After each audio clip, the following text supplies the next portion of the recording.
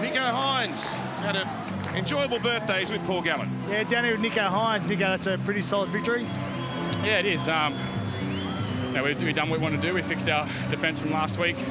That was a very uncharacteristic performance last week from the whole team, and yeah, we wanted to put on a show today, and there's still plenty of improvement, but that's a start. It's a start. How about for yourself, mate? You've had a bit of a tough week, an indifferent week, but you come in here today and you perform the way you should. You happy with your performance? Oh, look, there's still a couple of things that went against me in a couple of errors, but look, I'm just really happy to get out here, play footy, and win a game with the Sharks. And look, I've been off socials. I haven't seen any of it, and I don't really care, to be honest. And all I can control is what I can control, and training hard and playing good footy, and just really glad, and I hope I've done that for the team tonight. You did, mate. It's a great attitude also. Now it's Britain Acroy's 100th game and your birthday today, so a pretty good celebration for you too? Yeah, for sure, and we really wanted to honour Britt tonight by putting a really good performance and effort, and he plays well and puts effort in every single week for us, and I'm just really, really proud that I get to play alongside him, and yeah, hopefully we can celebrate and have a few quiet beers and enjoy the bye. We've got a bye next week, and we've got 10 games in a row after that, so we've got to work extremely hard. I was going to say, the bye next week, you're going away anywhere or just relaxing in the Shire?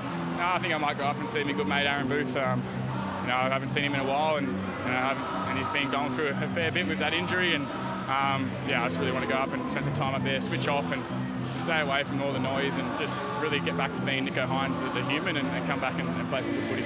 Good on you, mate. You're outstanding today. Congratulations. Over to you, Emma. Thanks, Gal. Well, Hayes Perham, really tough night. How do you sum up that performance? Oh, I guess you said it was just a tough night. You know, it's pretty gutting. You know, we train hard, you know, every day of the week, and to come out and dish out something like that, you know, it's just unacceptable. We look good at times there in certain parts of the matches, but yeah, at the end of the day, it's just not good enough. We got beat on some real poor, you know, effort areas there. So yeah, not much to say.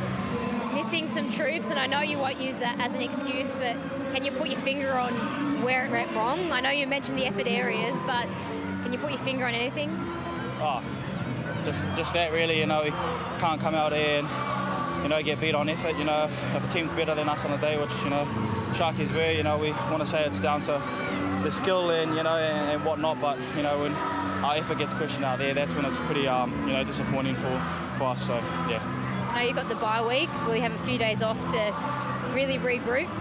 Yeah, definitely. You know, it's all about sticking together, especially in these tough periods of the season. So, we've still got you know, a few matches left to, you know, chase that top 8, which is our goal for the year. So, yeah, we'll regroup and just try, you know, stay together and stay connected. All right. All the best. We'll see you next time. Thanks, Hayes. Yes, thank you.